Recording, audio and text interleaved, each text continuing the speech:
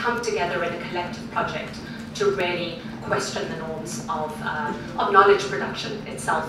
And I think that is reflected in our panel today. What does it mean to say that research can be or is colonial?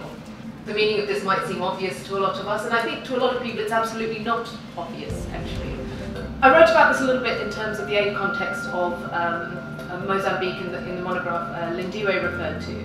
And one of the words that Mozambicans use to describe how partners often interact with them is an idea of protagonismo, right? Always wanting to be in the centre of the picture, always wanting to drive the agenda, always wanting to be the main story.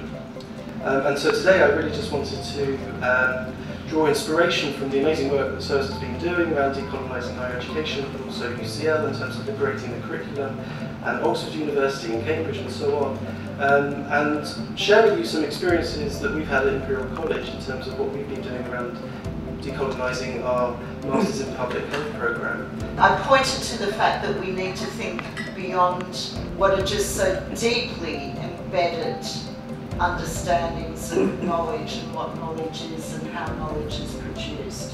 So the recent work I've been doing, I've been trying to think through in relation to my own practices, not both as a researcher but as a teacher in higher education. So I want to just place this within changing societal landscapes, the fact that most of our learners, certainly in UCL Medical School, who don't have a graduate entry programme, are Gen Z learners. They have a very strong social justice agenda. They're telling us and managing a lot of this change from bottom up.